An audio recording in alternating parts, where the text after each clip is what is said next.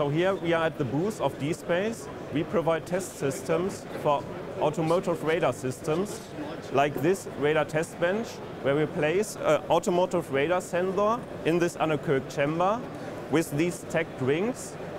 And in the rings we have installed our antennas, which are connected to our radar target simulators. These radar target simulators can be used to simulate radar targets for the automotive radar sensor. So we can test the automotive radar sensor over the air by stimulating real radar echoes. To simulate the azimuth angle of the detected targets, the stacked rings are moving according to the simulation. Here we see the simulation. We see different objects that are detected by our simulated radar sensor, and the feedback of the real radar sensor is shown in red.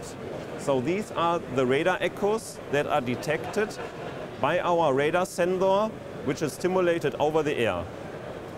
For this, we are using the DARTS 9040G to stimulate the radar sensor with a bandwidth of up to 5 GHz.